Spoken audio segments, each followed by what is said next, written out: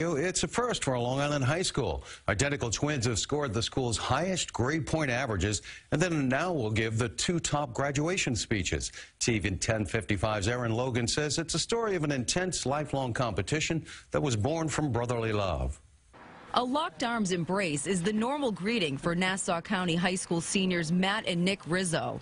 Since birth, the identical twins have never been apart for more than a few hours. Now, educators at Locust Valley High School say this duo's dynamic academic performance has landed them atop the entire student body.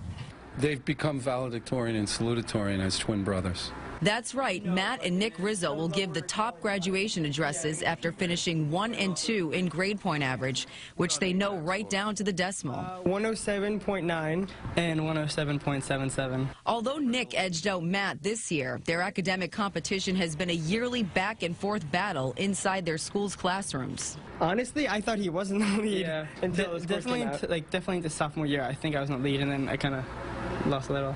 Outside of class, the twins share a love for online strategy games, track and bowling. They consider themselves virtual mirror images, except when it comes to their social life. We kind of like alternate, like one time, like we've never had a girlfriend at the same time, for example. The twins credit their parents, both doctors, as inspiring their academic brilliance.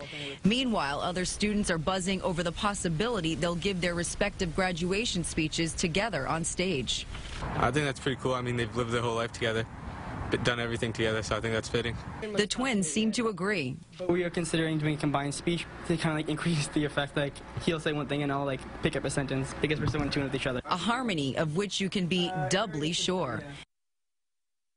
Incredible twins, and they've got several college offers, but they're in different states, so they're just not sure what they're going to do yet. Meanwhile, their historic graduation day is set for Saturday, June 24th. Congratulations.